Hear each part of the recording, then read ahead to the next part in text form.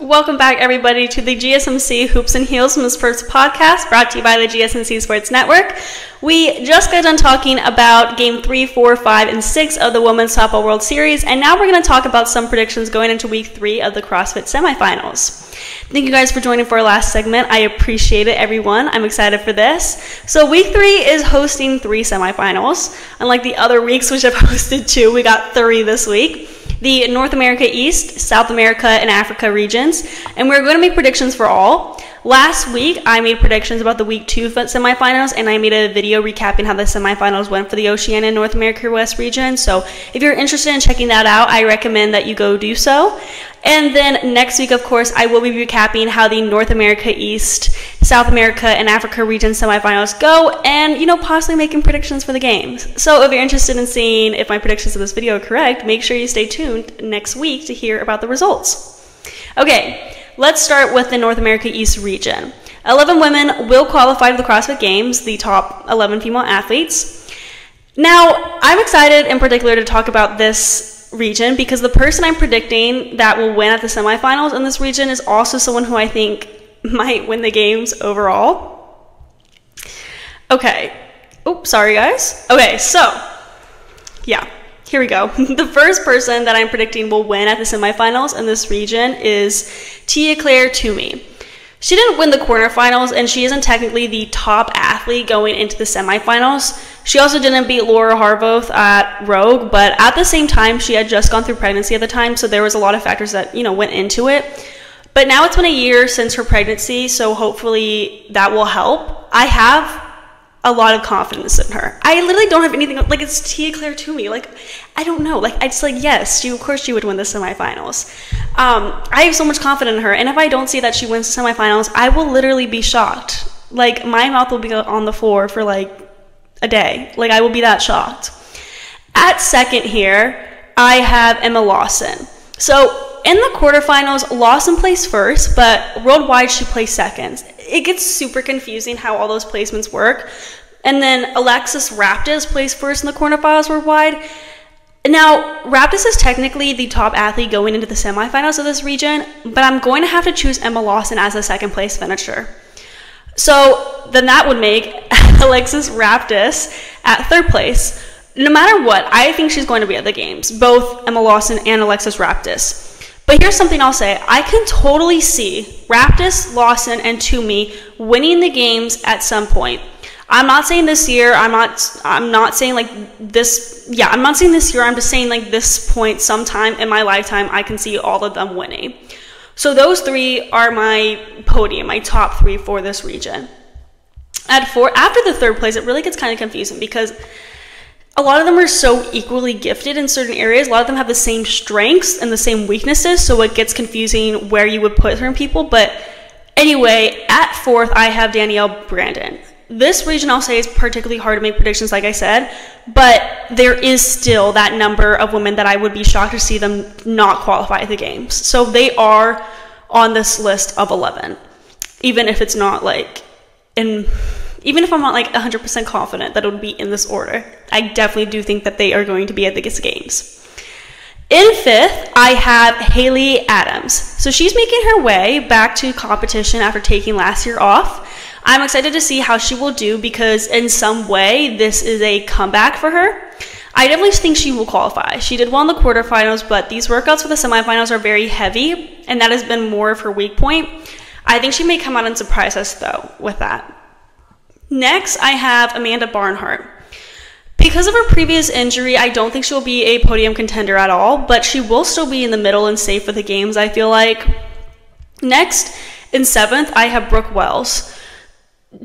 Oh, sorry. Now, during the opens, she fell and tore a muscle, so I have concerns there for her. But because she has been in the game so many times and has that experience and possibly her injury is fully recovered, I think that she will place 7th or be around in that area and be qualified to compete in the games once again. I also just want to take a quick side note and say that how are all of these CrossFit competitors so beautiful? How do they look like that when they're working out? I'm sorry, what? I think it is so insane. I'm y'all are not human. The fact that you guys can do that, lift that heavy, run that fast, all of that, just do CrossFit in general, like compete at CrossFit nationally. Like the fact that they can do that is insane to me.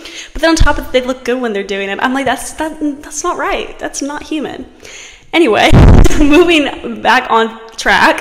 In 8th, I have Jordan Szewc. I don't think I'm saying that last name correct, and I apologize. I was really trying hard to figure out how to pronounce her last name, and I just could not get it. I apologize. Now, she went to the semifinals last year, placing 13th, and then the previous year, she also went to the semifinals and placed 14th. 13th and 14th are very, very close to qualifying out of the games, and she is only 21 years old, so she has that young energy in her advantage.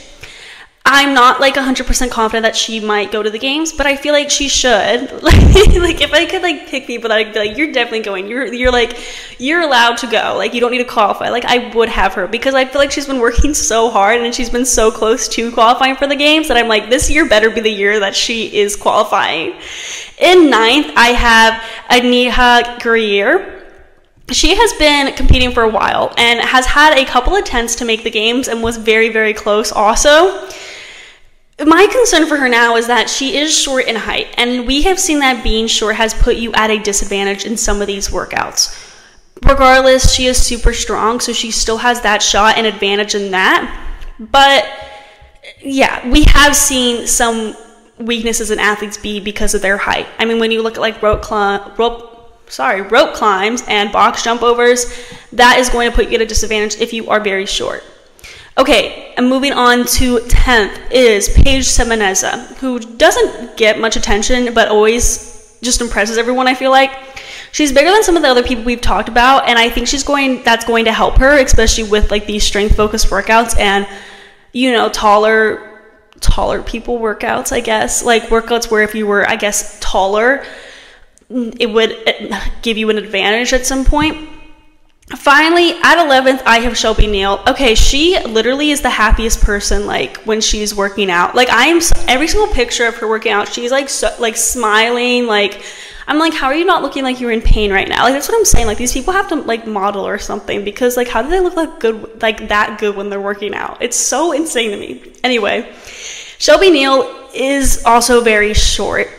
She did make it to the games last year, so she has that experience. She is very dense and muscular, and even though she had rope climb issues in the past, she can use her strength to her advantage to stay in the field. But like I said, being short does not help you at some challenges like rope climb, but we'll see. There's so many times that I've been impressed by people who like technically have a disadvantage or something, and then they just go out and impress everybody and just like beat everybody. So like even if I say like you have a disadvantage at this or you have an advantage of this, like it's not 100%, because there's always people with just this like ability to just impress everybody with their skills and their strengths and weaknesses and whatnot. I don't even know if any of that just made sense, but you get the point. Okay, so that concludes the North America East region. So now we're going to move on to the South America region, where only 3 women will qualify for the games. At first, I have Victoria Campos. She was just so far ahead of everyone at the quarterfinals, like so far. So I have so much confidence that she will be first. If not, she will be in the top 3. And second, I have Emilia Drade.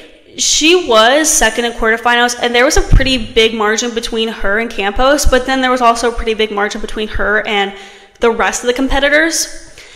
Lastly, and third, this is a bit harder to make because there was just so many people that I could be like they would also qualify for the games in this region. It's really hard to make that prediction for, you know, the top 3, especially in this region, I guess. So, but I ended up putting Amanda Fusuma.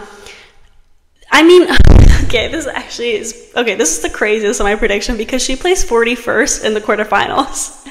But it was because she had a penalty in one event, at least. I mean, that's what I think, okay? Or maybe, I don't know. That's what I think happened, because when you look at her scores at the quarterfinals, you'll see that her event 1 score is just so significantly worse than the other events. And based on her reputation and history as a CrossFit competitor, I feel like event 1 score was because of a penalty.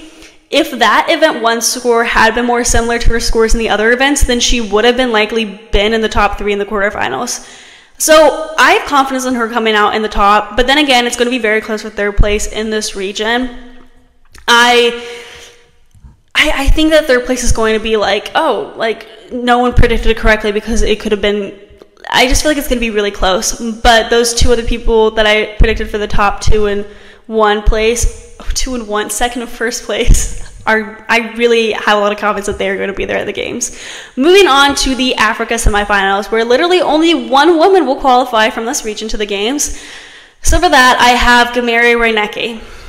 That there really isn't a competitor in this region who is just so above everyone else. Like the same thing with that I just went over. Like, it's just so difficult to make a solid prediction because there's so many people that are so close in talent, strengths, weaknesses, and all of that. And stats, too, that I'm like, I can't make a solid prediction, but I am going to have to go with Gamere Reinecke.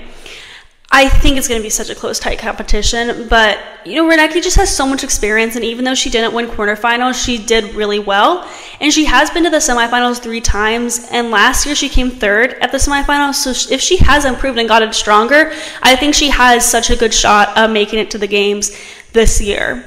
But then again, both regions are going to be super close. I mean, also North America East will be close, but my top 3, I just have so much confidence that they will definitely be in the top 3. We'll see if I'm incorrect, and if I am incorrect, it's going to be really awkward. But you know what? That's the fun of making predictions in sports, is it starts good conversation.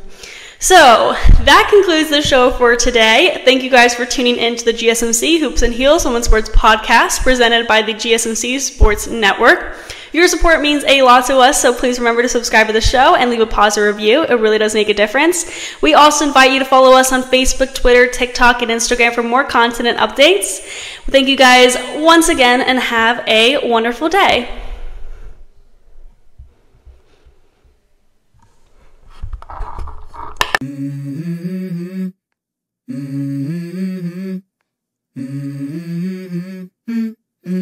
Let's go.